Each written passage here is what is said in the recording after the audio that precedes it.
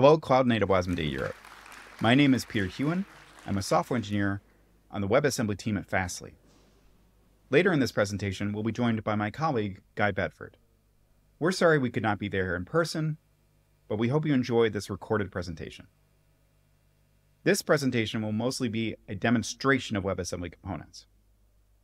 After the demonstration, we hope you are as excited about the potential of WebAssembly components as we are. Before we start the demonstration, I wanted to go over some of the terminology you will hear throughout. First, what is a WebAssembly component?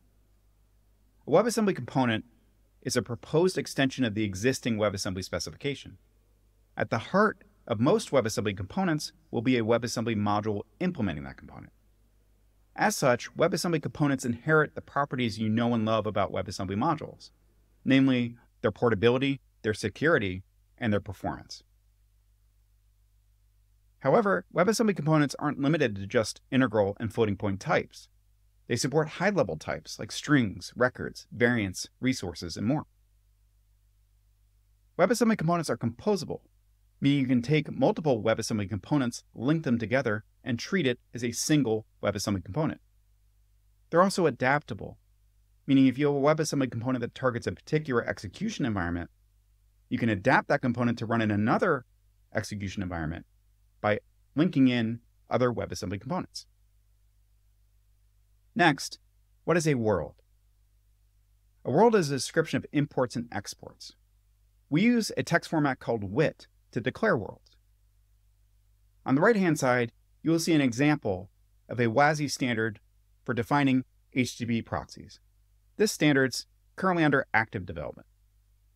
It exports an interface with a handle function on it that receives the request to handle. The request is a resource type, meaning it can be further inspected for the request body, the headers, the path, etc. Worlds might represent the execution environment of a component.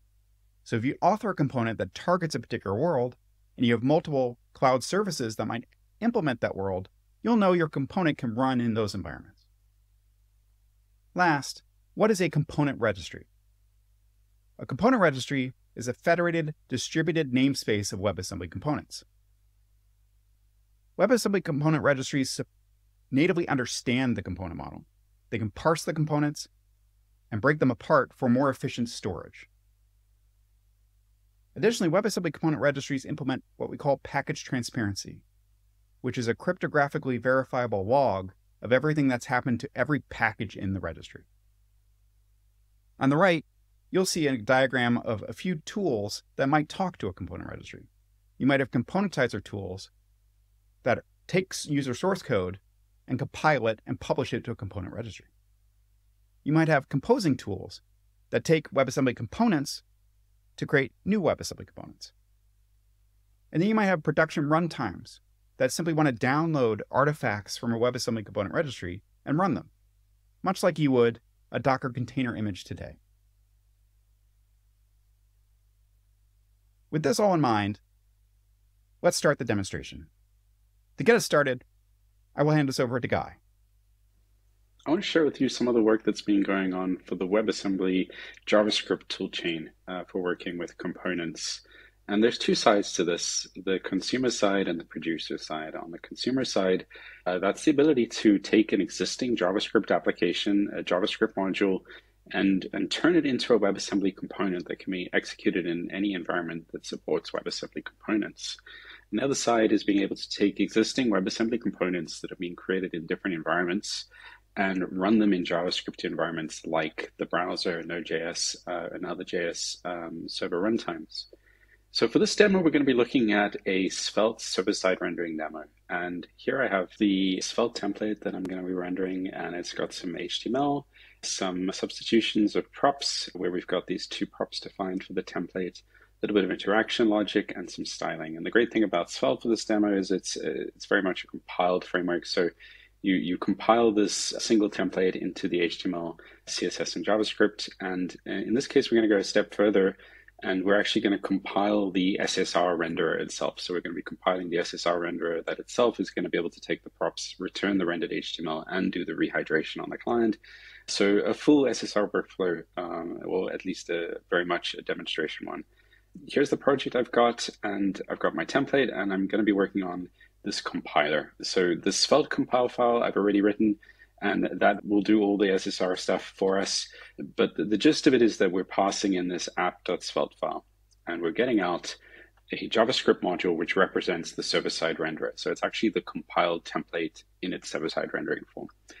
And I'm going to then write that file. This is running in Node.js. I should have a svelte demo.js file written when I run this, containing the JS render source, the JavaScript module that's going to do the SSR. So if I run this compile function, I first need to install svelte, of course. And then I can run this compile function, and that'll output this svelte demo.js file. So that's our server-side renderer for this app template. And I'm going to then import this svelte demo.js file, and I'm going to create a Node.js server, a very basic server that's just going to call the render method. So it's an app interface that has a render method on it, and we then pass those props. So I'm going to set initial count, and I'm going to say initial name that I'm rendering into that template. To run that template, I can run it in Node.js, and let's have a look at it in the browser. So we can see it's rendered the HTML with the initial props, but it's also hydrated it, so it's dynamic, and we've got the win conditions applying and everything. So how does this relate to components? Well, you can think of this as something that you could want to run an edge application. So how would I do this? Well, I need to be running JavaScript at the edge. I need to boot a whole JavaScript runtime and all the rest. Wouldn't it be nice if we could just enter this whole thing instead of as this JavaScript module as a WebAssembly component?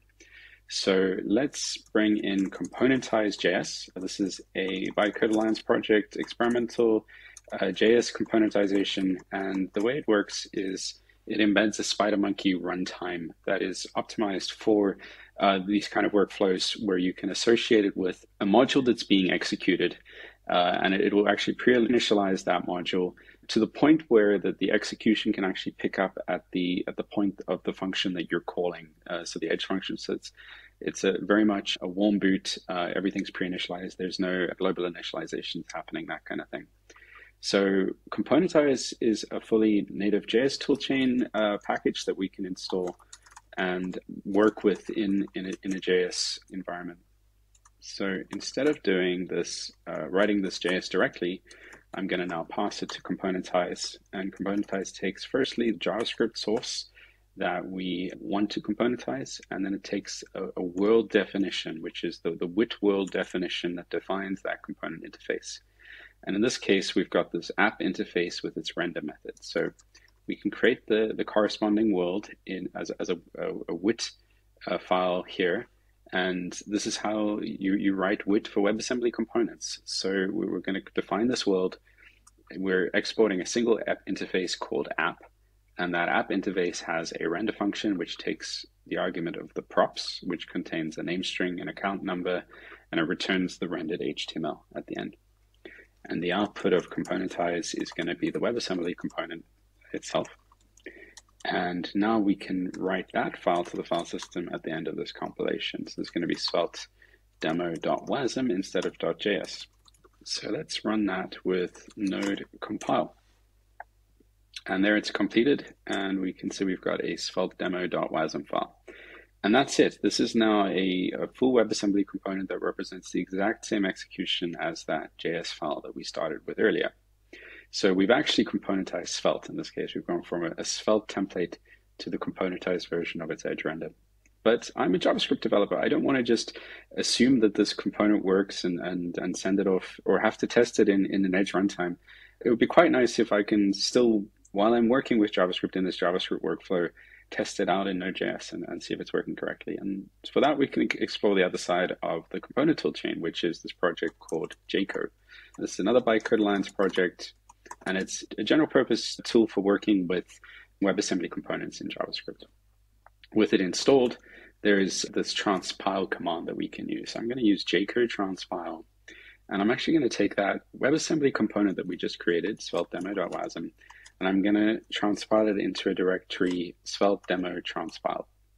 And when this will actually convert that whole WebAssembly component back into JavaScript, but it'll still be using call WASM when it executes that SpiderMonkey JavaScript engine and the associated JavaScript that we wrapped in.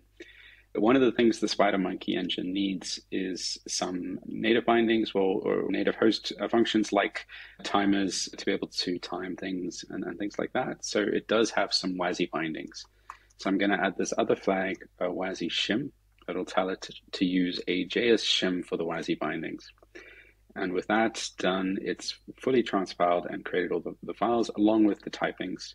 I'm now going to install the bytecode alliance preview 2 shim. This is the JS preview 2 shim of WASI to allow running the preview 2-like APIs in Node.js. Again, this is all very experimental, but we'll get this demo running at least. So with everything there, I can go into my serve file, and instead of loading from the JS version, I can now load the JS version of the WASM that we created. So it's svelte demo transpiled and then svelte demo.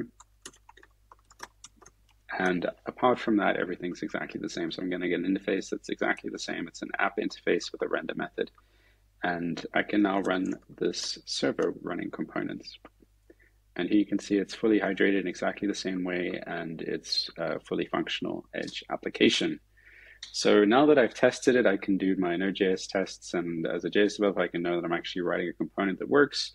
I'm ready to share that component. So to share, we can now use the warg registry application, and I'm going to publish this into the registry as a release of this component. So this component is called WASM Day Svelte Demo, and the version is 0.1.0. And I'm just going to point it to the WebAssembly component that we created for this Edge app. And let's publish that to the registry. With it published, my colleague Peter is now able to work with this component and use it in any other runtime that supports components. I'll pass you back over to him. Thanks, Guy. And now what I want to demonstrate is using the exact same component that Guy just published to a component registry from Rust. To do that, I will be using a tool called Cargo Component, which is an extension of Cargo that allows you to easily build WebAssembly components from Rust. To start, I will be running a Cargo Component new command, specifying a name of proxy for our component, and that this component will target the WASI HTTP proxy world. This world defines an interface that allows our component to receive HTTP requests. So let's run this, and we will see we have a proxy directory created with a cargo.toml file in it. If you're a Rust developer, this should look roughly familiar to you, except it has additional metadata in there regarding which world our component targets and what components our component depends on. Cargo Component uses this information to generate source code bindings, allowing us to call the imports provided to the component and assists in defining the exports expected of the component from the target world. Let's take a look at the source code generated for us by Cargo Component. Because we targeted the WASI HTTP proxy world, it knew it needed to generate an incoming HTTP implementation for our component. This interface has a single method on it called handle, which receives the request that the component should handle. Now let's add a dependency on Guy's component from ours. To do that, I'm going to write a Cargo Component add command, specifying a bindings name of svelte demo and a package name of wasmday svelte demo. That's the same package name that Guy used to publish his package to the registry. So let's run this command, and we can see it contacted the registry to find out that the latest version of this component was 0.10. That's because we didn't specify a version on the command line to use. If we look in cargo.toml, we can see that the dependencies table has been updated to include a reference to Guy's component. Cargo Component will use this information to generate the bindings for that render function exported by the component so we can call it and render our template. Let's switch back to the source code. I'm going to replace it with some demo source code that I wrote previously. At the top, you can see the reference to the bindings crate that Cargo Component generated for us, including that render method, and references to HTTP and streams coming from WASI. So now our incoming HTTP implementation for our component has the handle method defined in terms of calling the render function from the JavaScript component, passing it a name and an account, and then defining an outgoing response with a content type header of text HTML and a status code of 200. It then writes the HTML rendered for us by the JavaScript component to the response stream. Currently, this uses free functions to create this response object. That's because the bindings generation doesn't yet support resource types from the component model. In the near future, the generated code should look a little bit more natural to Rust developers. You can define a struct with methods on it to set these properties. Now let's build this component. I'm going to run a cargo component build command. And as you can see, it generated a proxy.wasm file for us. This is an actual WebAssembly component that can be used in any environment that supports the HTTP proxy world. Now to run this component, I'm going to use a tool called Viceroy. Viceroy is Fastly's computed edge local testing application. It allows our customers to test their computed edge applications locally before deploying it out to the edge. Currently, this version of Viceroy I'm about to show you is from a development branch that supports components, but does not yet support the WASI HTTP proxy world. So what happens if we try to run this with Viceroy? Well, we receive an error coming from wasmtime, which is the WebAssembly runtime that Viceroy uses. And this error informs us that the HTTP import expected of our component was not provided anything. It means that the host, Viceroy in this case, does not offer us an HTTP interface. So it does not support the HTTP proxy world just yet.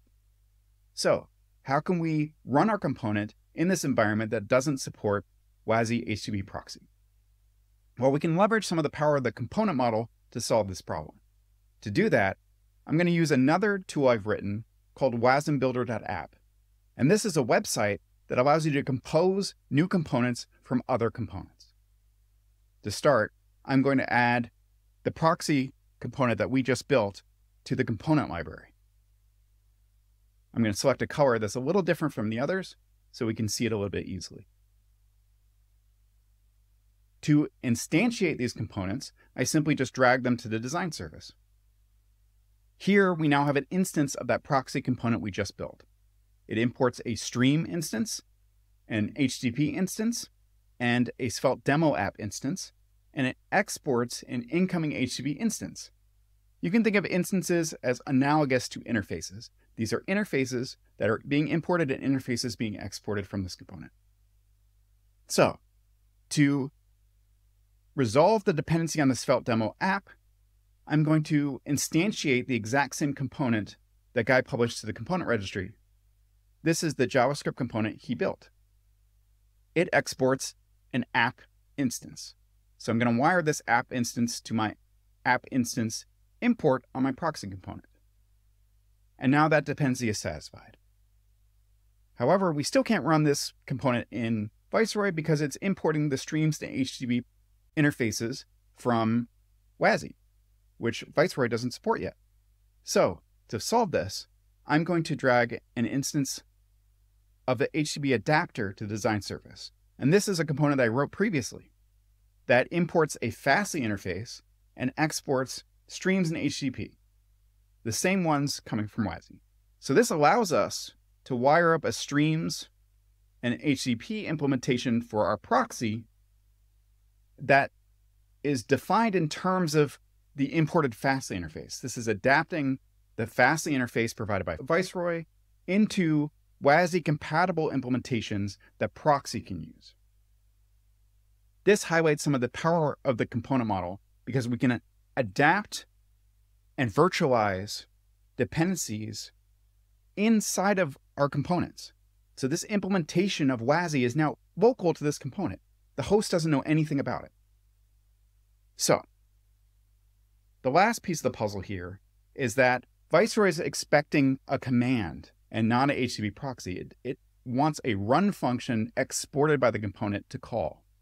So I have one additional adapter here called the command adapter. So I'm going to create an instance of that. And this command adapter exports a run function. And that's what Viceroy will call to execute the computed edge application.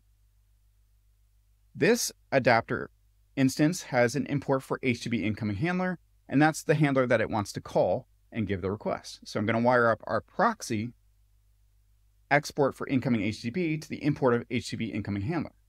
Last, I'm going to connect to these HTTP imports and exports so that the HTTP implementation is shared between the proxy instance and the component adapter instance. Finally, I'm going to check this checkbox, which is just this UI's way of saying that this component's instance's exports, this run function, should be exported from the final component. That allows Viceroy to call that run function. So now what I'm going to do is click the download component button and give it a name of compose.wasm.